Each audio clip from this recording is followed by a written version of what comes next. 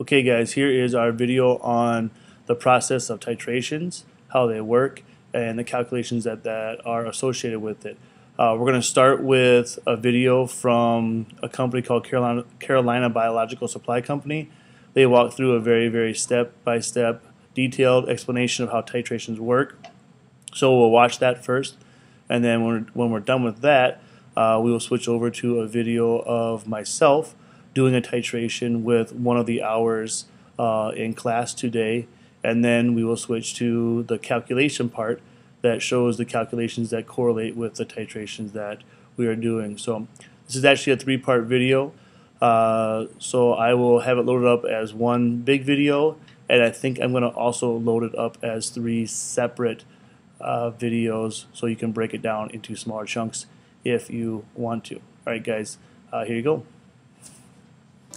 The purpose of a titration is to quantitatively determine the concentration of an unknown solution, commonly called the titrand or analyte, by adding a volume of a chemical with a known concentration called the titrant. To mark the endpoint of a titration, an indicator is added to the analyte. Let's review some of the equipment that's needed for a titration. Carolina's complete burette assembly contains the basic equipment to get you started, including a burette, ring stand, and a burette clamp. A burette is a long, narrow, graduated tube used to add titrant. It has a stopcock to regulate the flow of liquid. Notice that the markings on the burette go from lowest at the top to highest at the bottom. The ring stand and burette clamp are used to mount and secure your burette. Other materials you will also need include a small funnel to help you fill the burette, a 125 milliliter Erlenmeyer flask, which works best for titrations. The shape of the flask allows for more vigorous swirling than a beaker or other glassware and minimizes spill hazards. A volumetric pipette and pipette bulb to transfer a known volume of analyte to the flask. A wash bottle filled with deionized water, a beaker or flask of titrant and of analyte, indicator selected for your reaction, a reading card to help read the meniscus, and a sheet of white paper to help visualize the endpoint. To prepare your burette for the titration, it is good laboratory practice to rinse your burette thoroughly with deionized water, then with a small amount of titrant. After each rinse, open the stopcock to allow the liquid to drain out the bottom. If there is a lot of liquid clinging to the walls of the burette, then thoroughly clean your burette and repeat the rinse process. The accuracy of this technique is dependent on the titrant flowing into the flask and not sticking to the walls of the burette. Mount the burette in the clamp, making sure it is positioned vertically and there is enough room to position your flask underneath the tip. Check to see that the stopcock is in the closed position. Insert the funnel into the top of the burette and fill with titrant almost to the top. Filling exactly to the zero mark is not necessary, but you do need sufficient titrant to complete the reaction. Check the column for air bubbles and gently tap to free them from the side walls. Remove the funnel. Place the Erlenmeyer flask under the tip and open the stopcock to allow a few milliliters of titrant to flow through, releasing any trapped air. Rinse the tip of the burette with water. Empty the liquid into a waste container and thoroughly rinse the flask. It is not necessary to dry the flask. Record your starting volume. It is important to accurately read the volume on the burette. First, note that the liquid forms a concave meniscus because the water pulls itself up the side walls of the glass. You should read the volume from the bottom of the meniscus at eye level. Secondly, it is important to read your volume to the correct number of significant figures. This burette indicates volume to the nearest 0.1 milliliters.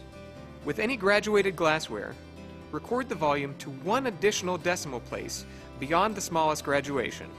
In this case, record the volume to the nearest hundredth of a milliliter, estimating the final place. In our burettes, we'll have the exact same type of burettes that they have there, so we'll also be recording our volumes to the 100th of a milliliter, so make sure you do that when you guys do your elaborate stuff. Use the volumetric pipette to transfer the analyte to the flask. We do not have volumetric pipettes in our lab, so the best thing we can do is use our graduated cylinders. So we will use a graduated cylinder to measure out the amount of volume that we're putting into our flask. Again, just make sure you do that as precise as possible because volume, the exact volume readings are must in this lab. So no volumetric pipette. We'll use graduated cylinders. Add a few drops of indicator to the flask and swirl. Place the flask under the tip of the burette. Record this volume. Placing a piece of white paper under the Erlenmeyer flask may make it easier to detect the color change. They kind of make this sound like it's an optional thing. In reality, we're going to be using an indicator called phenolphthalein in our labs. And phenolphthalein is clear in a certain type of solution and is pink in another. So it's clear as an acid and it's pink as a base. With our black lab tables, if you do not put a piece of white paper underneath it, it's really hard to see the turnover in color between pink and clear. So that is a requirement for us. So you have to have a piece of white paper down when you are doing your titrations in our lab. Operating the burette requires two hands. One hand turns the stopcock, while the other hand swirls the flask. Practice turning the stopcock a few times to familiarize yourself with how quickly the flow starts and stops. It is common laboratory practice that the first titration is an estimate. Open up the stopcock and allow the titrant to enter the flask quickly. Continuously swirl the flask. As the volume of titrant in the flask increases, the color of the indicator appears, then disappears as you swirl. When the analyte becomes a colored solution, close the stopcock. Record the final volume of the burette. Subtract the initial volume from this final volume to get the estimated volume of titrant needed for this titration. Knowing the volume that is a little past the endpoint, subtract 5 milliliters from that number to get the amount of titrant that can be safely added before a slower addition is required. As the estimate titration shows, a dark-colored solution indicates an excess of titrant has been added. The desired endpoint is a pale, faintly colored analyte. So you notice how this one you can barely see the pink developing in this one, where this one they've obviously overshot the endpoint or they've gone too far.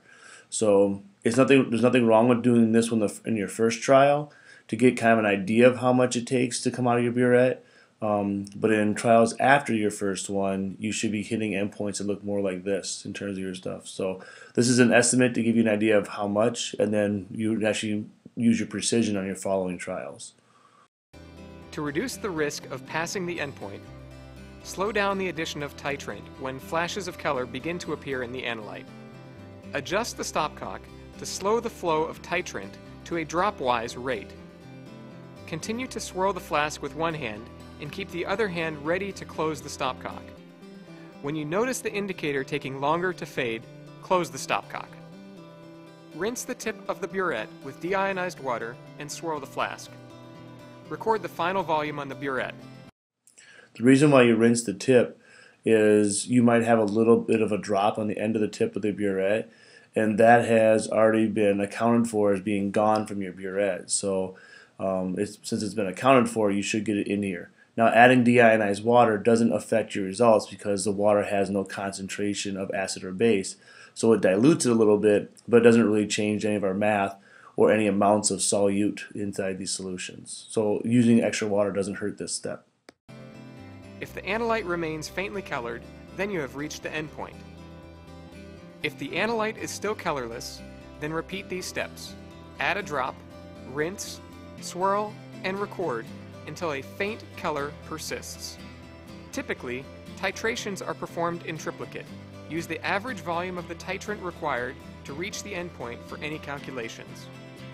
You now know how to properly perform a titration.